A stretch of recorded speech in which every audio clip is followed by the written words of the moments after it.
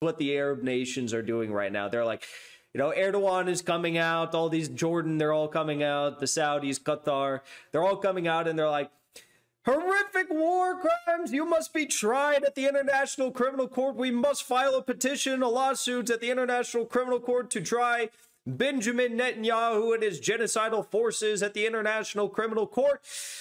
So, you know, they're just, it's a lot of talk. And what do? Do they step up to the table and say, if you blow up one more hospital, we're coming in with our military. If you blow up one more refugee camp, we're going to be entering this war. If you airstrike one more school, we're going to have to respond. No, what they do is they say, hey, Israel, look, if you could, let's pause on the civilian atrocities. I know there's 5,000 civilians dead.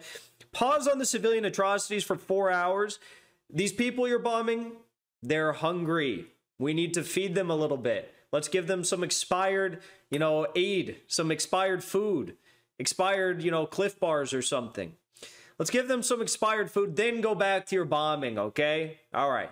Sounds good. Thank you. That's all they do. They're like, okay, they're hungry. The people, the reason why these people are suffering is because they're hungry, not because they're being bombed left and right, not because you have 5,000 dead children, 12,000 dead civilians. The real problem is they're just a little bit hungry. They're just a little hungry. That's all.